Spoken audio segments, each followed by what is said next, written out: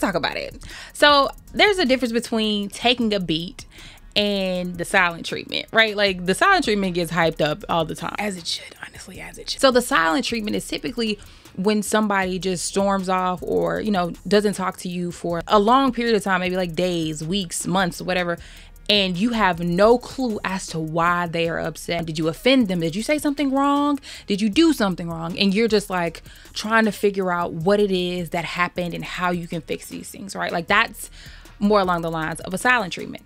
But taking a beat is different. Taking a beat typically is like when you get into a heavy argument or something like that, and a person, or maybe not even heavy, but you just trigger the other person and they're like, I need a minute. The best way it's done is when somebody goes by themselves, comes back, you know, prepared and ready to talk about whatever it is that happened, or what you all need to resolve. Because sometimes people get triggered when we have these conversations and we think it's nothing, but it's something completely different on their end, and that's okay. And so we just have to wait for them to be willing to come back to the conversation.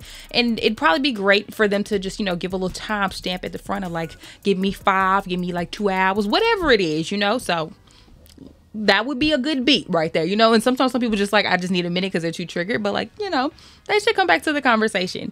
And I know some people are like, oh, you know, tomato, tomato, but there definitely is a difference between the silent treatment and taking the beat.